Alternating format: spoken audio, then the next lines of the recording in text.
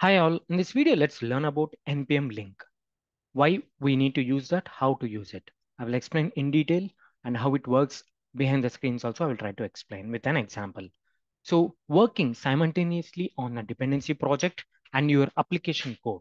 So it helps us to combine these two. We can work simultaneously on this. How? So for example, this is your dependency package. Okay, this one. So it can be your component library or a utility package, anything. It doesn't mean like dependency package means a third party library. It can be your own dependency package where you will write the code. You will publish that to the npm registry. So here, this is your application code. You'll be working on this application code day to day, and you will use this dependency package in your application code.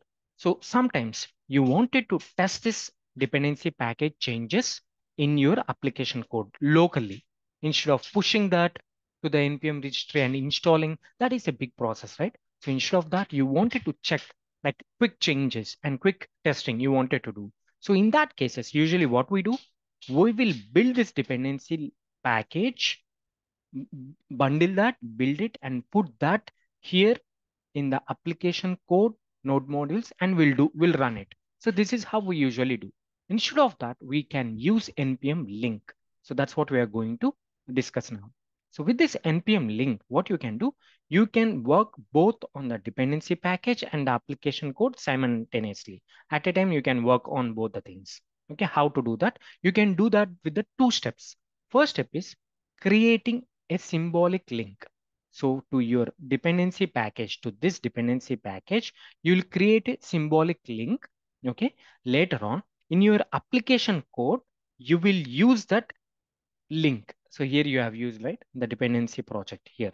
Okay. Here in this dependency project, you will write npm-link. If you do that, what happens? So these are the two steps. One is to create the symbolic link in the dependency project, and in the application code, you need to link to that dependency project. These are the two steps. So behind the screens, what is going to happen? Let's discuss that. So when you do create symbolic link at this dependency package level, what it happens is it will go like a, we'll be having a global node modules folder in any of the projects. We'll be having a, if you install something with -g or --global, then a folder would be created called node modules, and all those things would be stored here.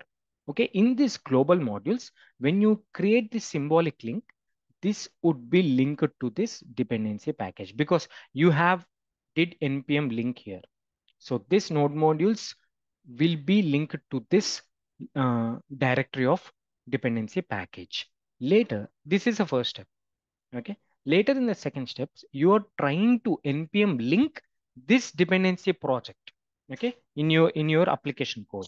Then what happens? It's like you are linking that with this, with the global node modules that will be linked to the local node modules of our application code. These are the two steps which will happen behind the screens. Fine. So let me show you that with an example. So this is the dependency project. Just for the simplicity's sake, I have just taken an utility function. You will pass something to this and it will return back to you. Okay.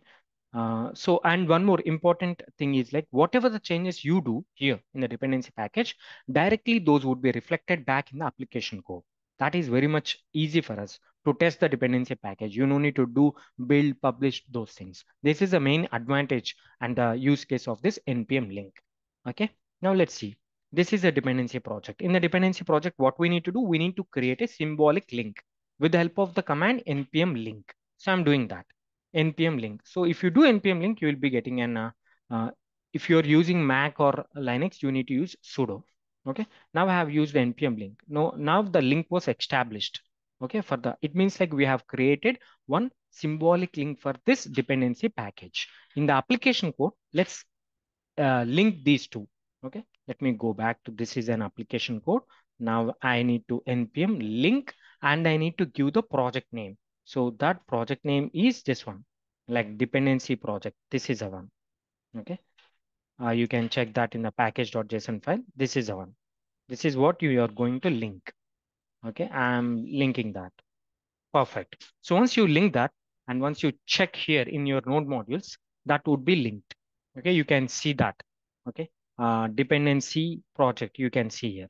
So now whatever the change you do, it would be, see, this is the one dependency project was there in the node modules. Now I'm importing that. See, I'm importing the dependency project greet, and just I'm passing the console here to this utility function. Okay, let's run this application and see. I'm running the application code here. So I'm running the application code here.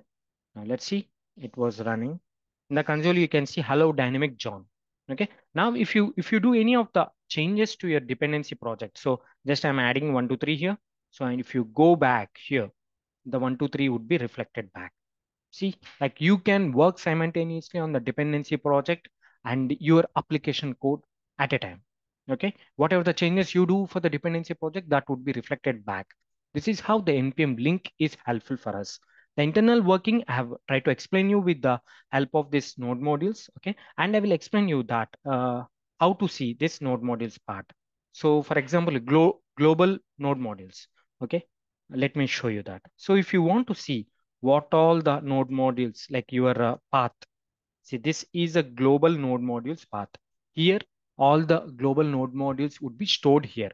The links as well. So for example, in our diagram, if we go back to our diagram, so here you can see this is a global node modules.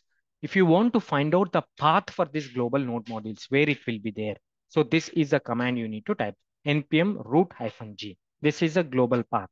Okay. Now, if you want to find out what all the soft links you have been using, so let me show you with, I will take one more terminal. I will show what all the soft links you have.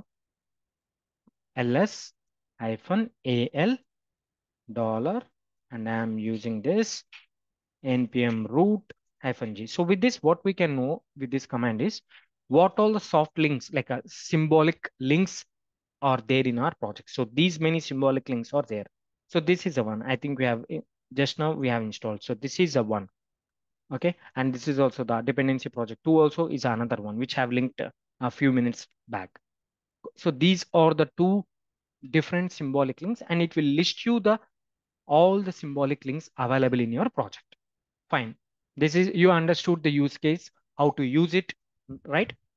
Now you need to also understand to unlink this. So once you're done with this checking, so whatever the checking you want to do with your dependency project and your application code, you have done with that. So now you need to uninstall as well. So it means you need to remove the link as well. To remove the global link, here I think you can see the highlighted part. To remove the link of the dependency project, you need to do npm unlink. Here you did link, here you need to do unlink. What does it do? It will remove the global link. Okay, the attachment, here we have the attachment, right? This attachment would be removed, okay, with that step. So later in the step 2 of unlinking, you need to remove, because this project all the time it would be seeing this directory.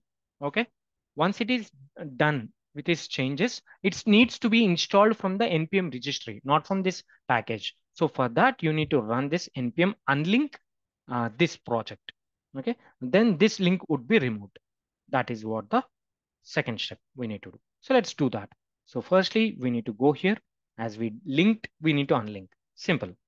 Okay, here we have linked here. So the same way will be unlinked here. Okay, I need to provide the project name, it seems. Fine. I'm trying to unlink the dependency projects. I think I have copied this already. Yep. So once you unlink here, unlink with this one, the first link was gone. So later here, I need to unlink in the application code as well. npm unlink --- no save.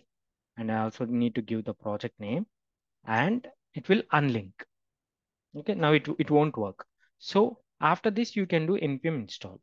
Then this npm install will take that from the npm registry, not from the directory. Okay, this is what the npm link means. Hope you understand the video. It would very much helpful for you. So try to use this while you're trying to debug something with the dependency library in your application code. Hope you understand the video. Thanks for watching. Please subscribe for more videos. Thank you.